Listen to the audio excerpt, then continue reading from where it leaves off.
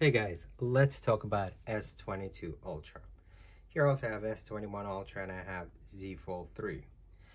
Now I'm going to do something different about this video, just shoot it in one shot and push it to YouTube. Um, my point of this video is to provide some of the answers for those of you who are considering upgrading to S22 Ultra. First, I'm going to start off with the Note users. Now, when Samsung decided not to release Note 21 Ultra, especially for me who loves Note line, that was very disappointing. Now, if those of you who do have Note 20 Ultra and you're looking at S22 Ultra thinking if it's worth an upgrade, the answer is yes and no. So if you're that individual who just upgrades every year because that's what you like to do, like me for example, then the answer is yes. Because S22 Ultra is Note all around. And honestly, I think Samsung should have changed the name to make it Samsung Galaxy SN22 Ultra, because it looks like Note 20 Ultra. It has the S Pen built in. It has those sharp edges that just jab into your palms. Very similar experience that I had with Note 20 Ultra. So it is Note all around. But the improvements are very mild. S22 Ultra is slightly faster than Note 20 Ultra because Note 20 Ultra was a great phone all around. So there's very little that they can improve to deliver nowadays. I think we're at to that point where the improvements are so minimal that the only way you should be upgrading if your phone broke or you just like to upgrade. It also depends how old your phone is. Because the support of providing future updates, that's also something you need to consider. But it still does the same capabilities that you do on the Note 20 Ultra. With the Note capabilities and the S Pen usage, it still has the same thing. Honestly, S22 Ultra, it is slightly faster than Note 20 Ultra, but it's not one of those where you should just go and spend extra money to buy S22 Ultra. The speed difference is very minimal, in my opinion. Camera is slightly better than Note 20 Ultra. It's a bit sharper than Note 20 Ultra as far as the images itself comparing to both. But that's pretty much it as far as the improvements. And this also refers to the significant speed, which is not that much. But for me, for example, the significant change is the Samsung keyboard. One of the issues that I had with Note 20 Ultra was the lag, delay, and stutter in the Samsung keyboard. It just couldn't keep up with my fast typing skills. After a while, I would have to download Gboard, but then go back to the Samsung keyboard just because I like the cursor capability, like for example, like the iPhone keyboard offers. Then I would get annoyed, then go back to the Gboard, and it would be back and forth until I just stopped using the device all completely. Also, a small change here, you do have the Google News. As far as on Note 20 Ultra, you had that Samsung feed. So if that is important for you, S22 Ultra has that, but again, it's not one of those things that you should just go in, spend extra money just because of that, because you could just download the app and save yourself money. So that's basically the difference between Note 20 Ultra and the S22 Ultra. Speaker is the same in my opinion.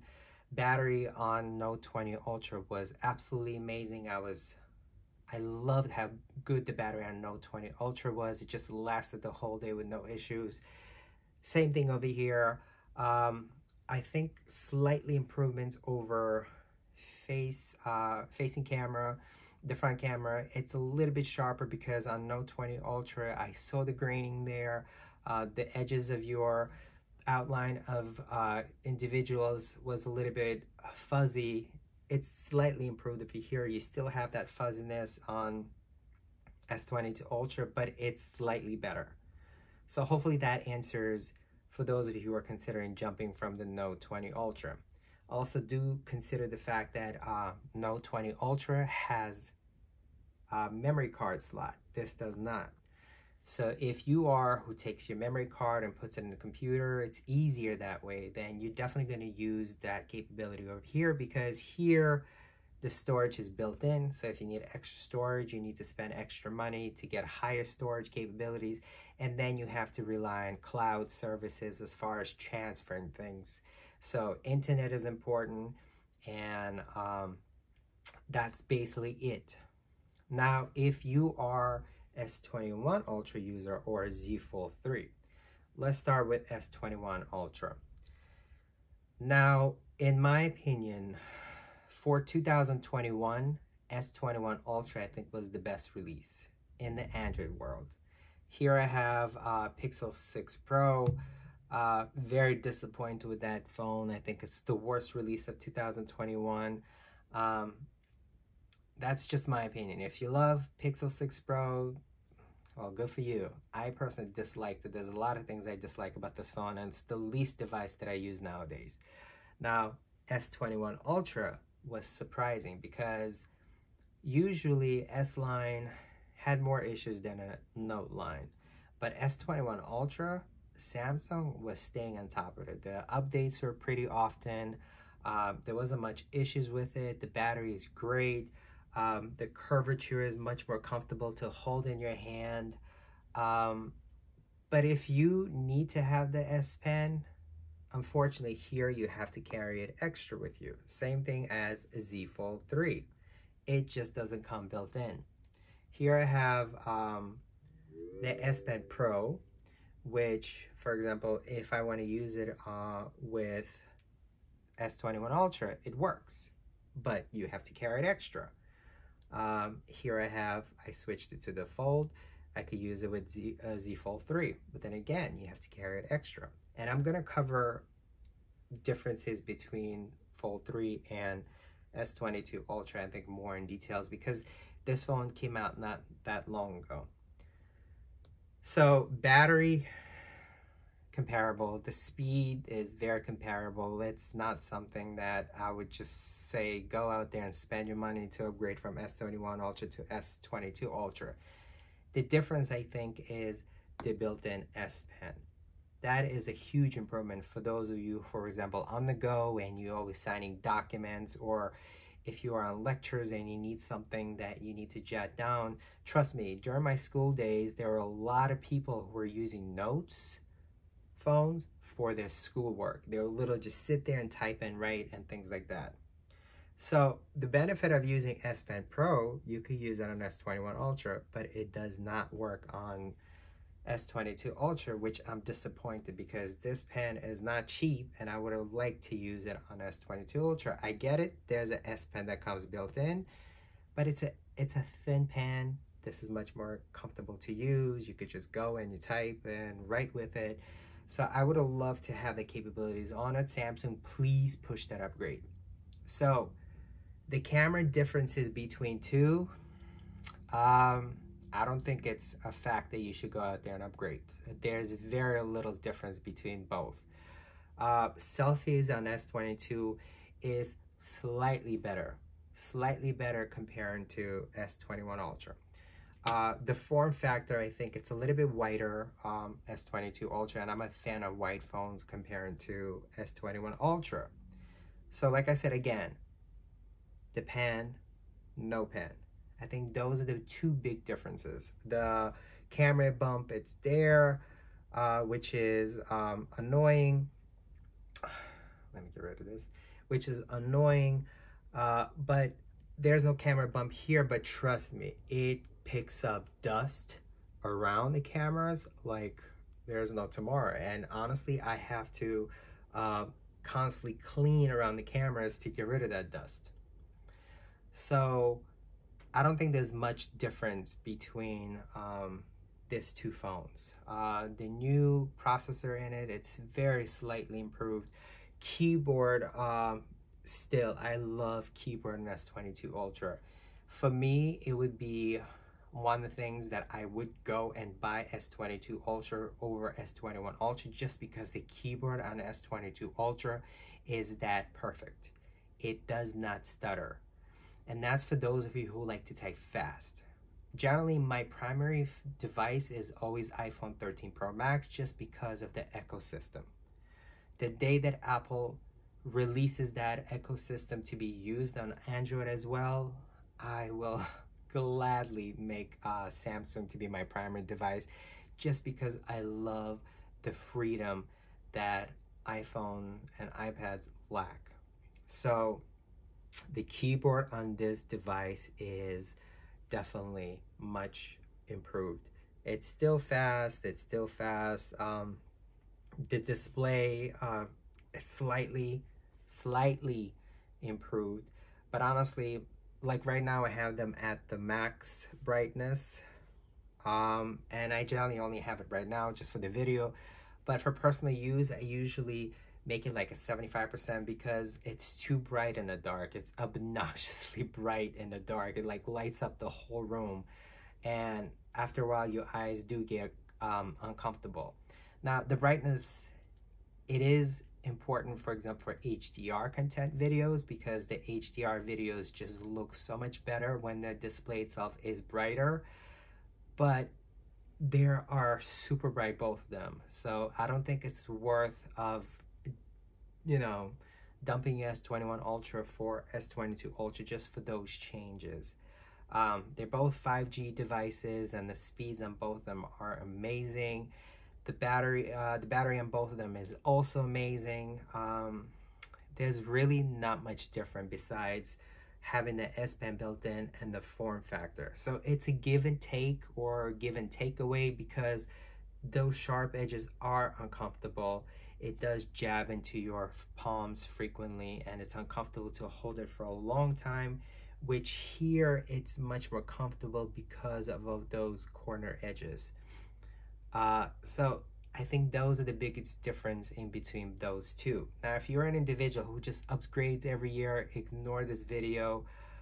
Just go out and just buy it, because like me, for example, I upgrade every year. It doesn't matter what people say, unless, for example, that note that was blowing up on everybody, then it's something to consider. But as far as like major changes, or if it's worth upgrading, for those of you who do every year upgrades, that really doesn't matter. You're still gonna go out and buy it. And overall, I think the improvements for me on S22 Ultra over S21 Ultra, even though they're very slight, it's still worth it because of the keyboard. The keyboard on S22 Ultra is absolutely amazing. Like I've been reading in the news, Samsung really spent time into that keyboard with the autocorrect and the speed, and trust me, for me, it's noticeable. Now let's talk about Z Fold 3. Now this phone came out not that long ago, and it is my favorite device because of the size of the display. It's much more convenient to read stuff on it, but the display is an issue. And I don't make it my primary device, just simply the fact that this display is very fragile. For those of you who are following the forums, like on Reddit, for example, or if you're watching videos, this display spontaneously just breaks on its own. So I don't think it could handle regular daily use. I'm not even willing to try, because with the way of responses from Samsung in order to fix this display, it's just a headache. It's not cheap. You have to go back and forth before they change it, and it's just too much. And then with the insurances that come with it, that's just a headache. So I tend to not use it on daily basis, only sometimes. Also, there are people saying that, oh, you know, when you open and close device, you shouldn't touch your display, you should touch the edges of it, and that could be the reason why the displays are cracking. But it's inconvenient. And then if you're considering this phone with taxes, I live in New York City, so with taxes, it comes out to be almost $2,000. So it's a very big investment for a lot of people out there. So having to worry that your phone could crack one day and then you have to deal with it, it's a headache. And I know a lot of people are just not going to be looking into it, and I see a lot of people are looking to switch from Z Fold 3 to S22 Ultra, simply the fact that of the fragility of this display. I think if Samsung offered a better response as far as like fixing the issues of display, then it would be easily worth of having as a primary device, just because of the form factor. Now the camera, 100% the S22 Ultra just wins. The cameras on Z Fold 3 are no way at the level of competing S22 Ultra. The front camera over here, it's I'm just trying to come up with the proper word to say, but I would say it's garbage. Yep, the right word is garbage. It's fuzzy.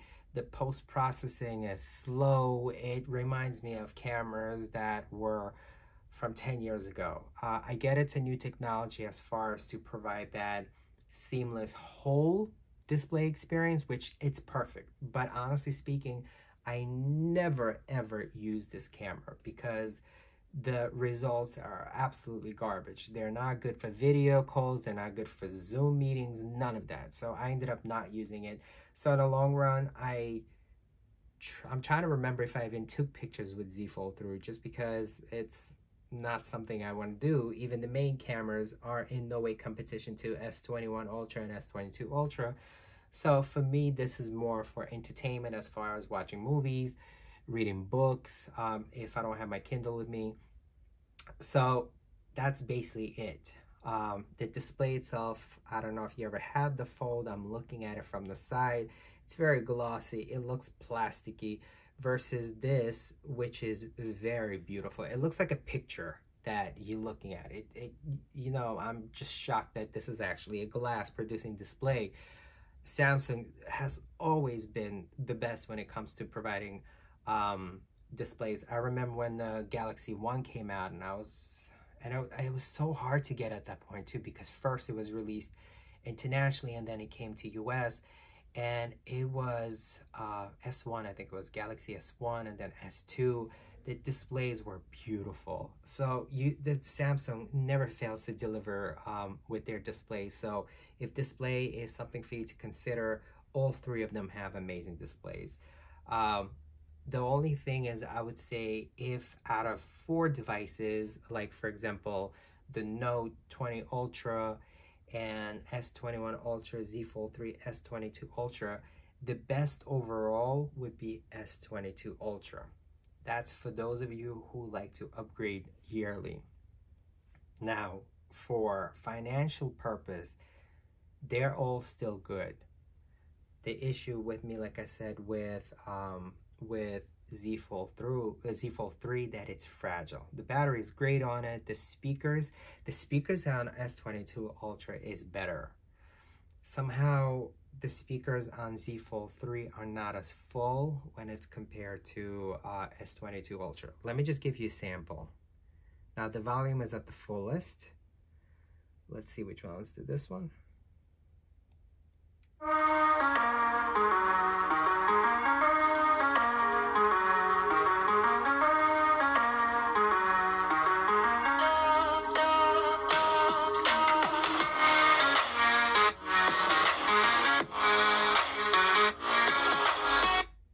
Now S22 Ultra.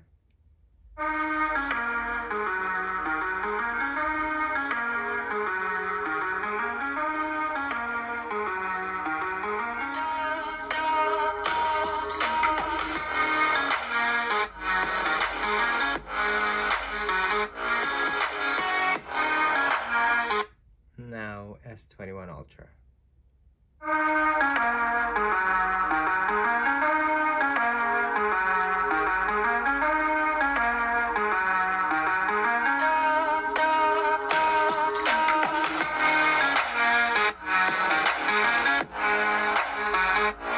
Again.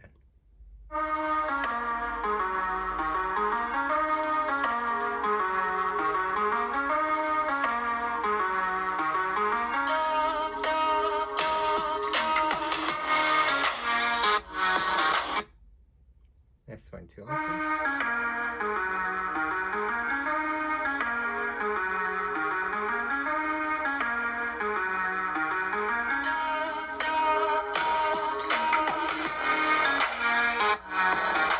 And finally, S21 Ultra.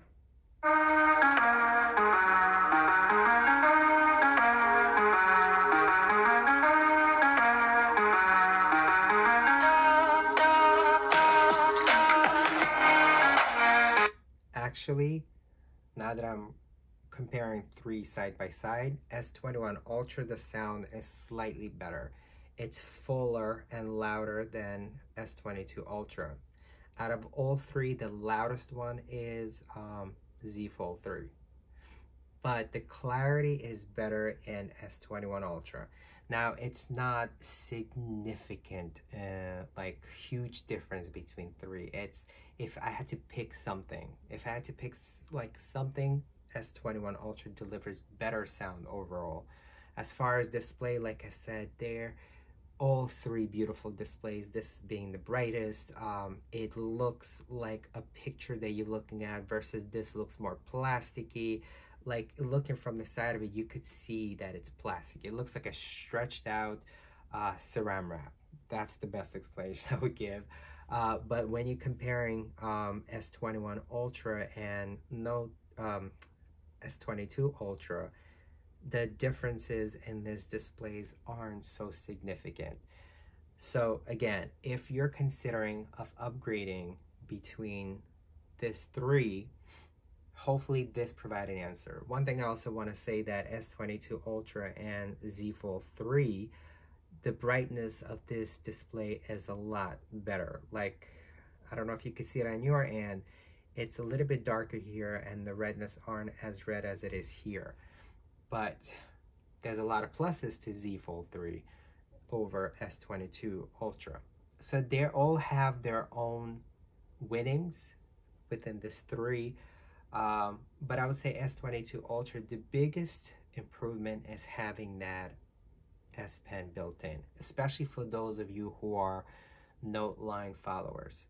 That having that S Pen built in is absolutely joy, instead of needing to carry that extra pen with you, needing to worry if you lost it or not, needing to have this, for example, casing for the S Pen. It's just, it's in there, it's safely in there. The problem, I would say, for me, the pen is too thin and it's not as comfortable to use as, for example, like this one, which is more as a realistic pen that you could use, and overall it's just much more comfortable to have this with you. Hopefully that provided some of the answers. If you have questions, please post below. I've been using S21 Ultra from day it was released and Z Fold 3 from day it was released. I also have Z Fold 2. If that's something you consider from buying it, because it's already over a year old and it's cheaper. If you are considering of getting Pixel 6 Pro and you have some questions, not something I would say would be positive, my responses, because I'm just not a fan of Pixel 6 Pro. I think it's my worst purchase out of 2021 year, but I bought all of them with my own money. Nothing is donated, or not even donation, what is it? Provided by the company for reviews. It's just my personal opinion. So thanks for watching. Like I said, post comments below, and I'm usually pretty fast at responding all the questions. Thank you.